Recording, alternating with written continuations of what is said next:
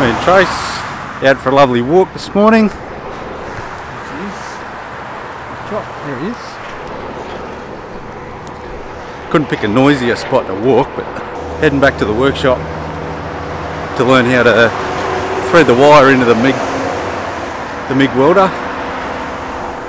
So the idea of it is, I'm only a bit of a beginner when it comes to the MIG welding side of it. I've been stick welding for a while, but I just wanted to show the beginners out there that it's not that hard.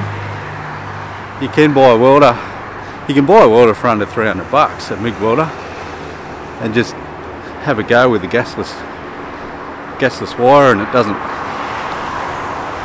It's easy. It's not too hard. You can do those little jobs at home, and you don't have to pay someone to do it. And once you buy the welder, you got it there for good then, and you can just, you know, do those little jobs here and there. Whew, a bit hot. So we'll head back to the workshop and we'll try and feed some wire on. I bought some gasless MIG wire to start with. I bought a big 5 kilo spool, but I should only bought a little one because I'm thinking of getting some gas. But anyway, we'll go through the gasless wire first, practice on that. We can, I've got a few jobs to do.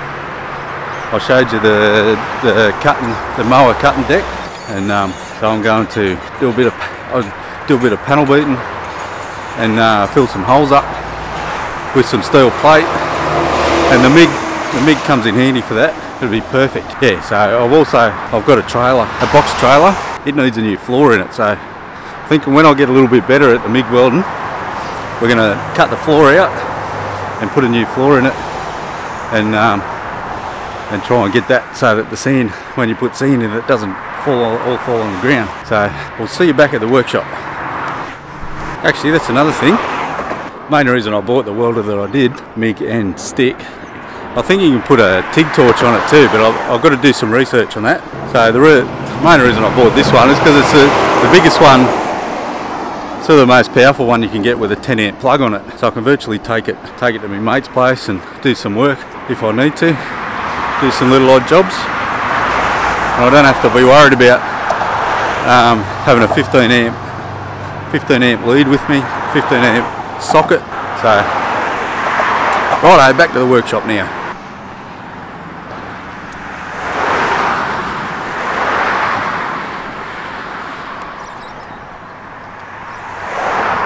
Alrighty, we're back from our walk. Let's feed some wire onto the MIG. Well, here's the wire that I bought. Look, gasless 0.9, 4.5 kilos. Now here's the instructions for setting up the gasless MIG part of it. You can get this online as well. Rightio, let's get the welder down here and put some wire in it. Rightio, first things first, open her up. Take that off. Now remember, this is the first time I've ever done this, so it looks like that's the end of the wire just there. Right, first things first, open this up. Wire gets fed through there. Once the spool's on, wire gets fed through there. Blah blah blah. We've got to make sure we've got the correct sized roller on. So it says it on the side. That's 1.0. That's 0.8.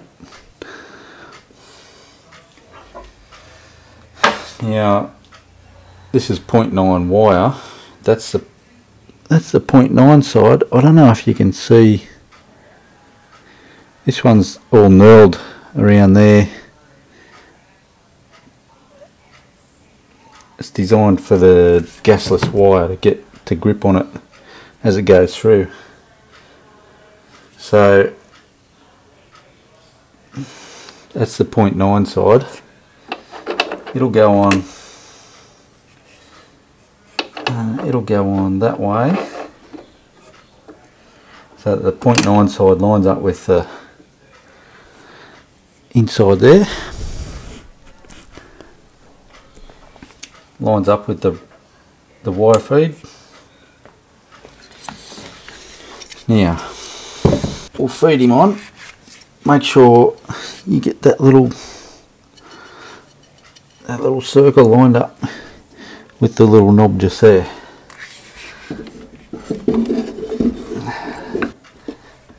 Okay, now tighten him up.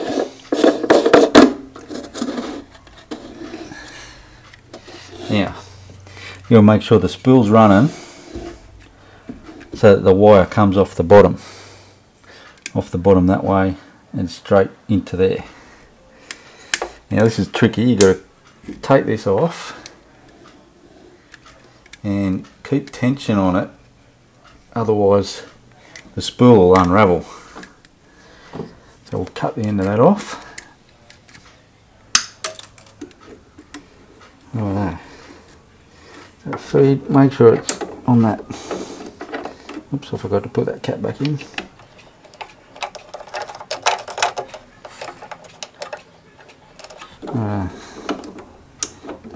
As you feed it through,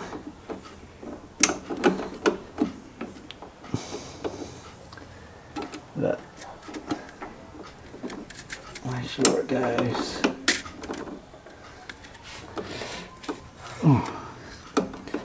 into that little hole. There we go, we've got it. And then put that down and put a little bit of tension on it. Not too much just yet.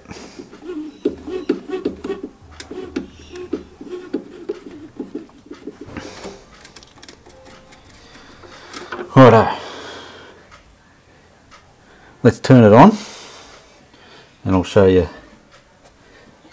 how we feed that through. Rightio, we'll switch it to MIG setting. You see just up here is a little button, it's an inch button.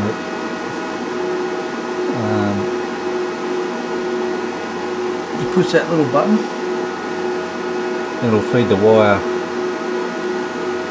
back through to the nozzle. Before you feed it through, you need to take the nozzle off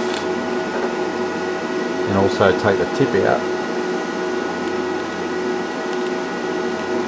It just helps it so that the wire doesn't have to try and line up with that little hole. So I'll take that out. And when you push this button up here, and that'll inch the wire feed out.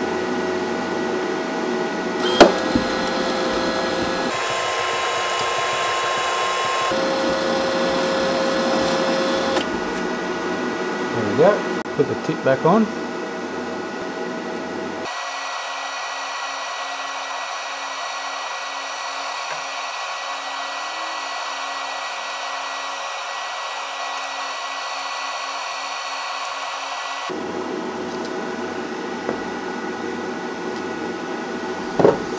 And put the nozzle on.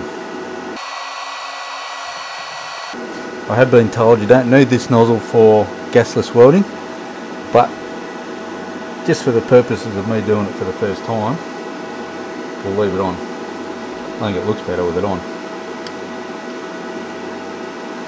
And we'll nip him about yay far out.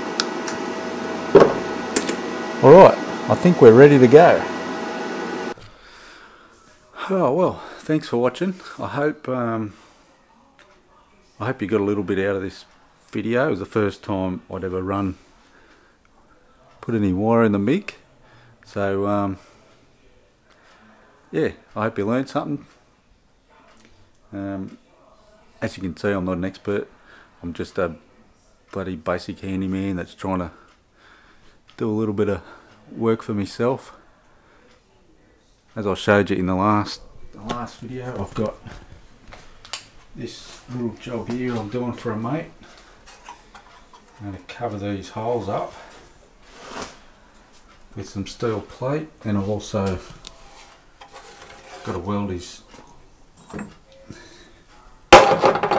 that wheel back on there.